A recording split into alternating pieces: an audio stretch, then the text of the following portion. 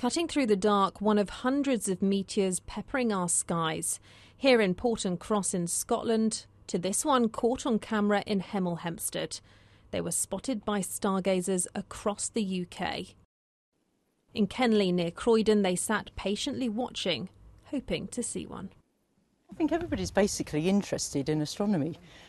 People that come here that are brand new always love to have a look through the telescope and see things like Saturn and Jupiter.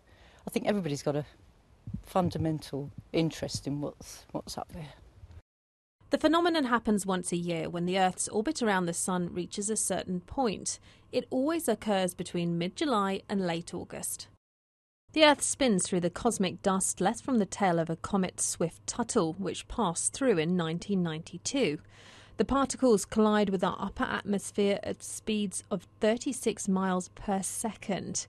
And on hitting the atmosphere, they vaporise into flashes of light, which is what we can see down on the ground. Oh, it's a good opportunity to see lots of meteorites, especially this year as there's no moon and it's a nice clear sky. So easily you could blink and miss it, so some hedge their bets with telescopes while others carefully scan the sky. The brighter the meteor, the rarer it is, but for every one we manage to spot coming through our atmosphere, there are several others which are too dull for us to see. With experts predicting up to 100 of these could enter our atmosphere every hour, for some lucky stargazers, space may have put on quite a show.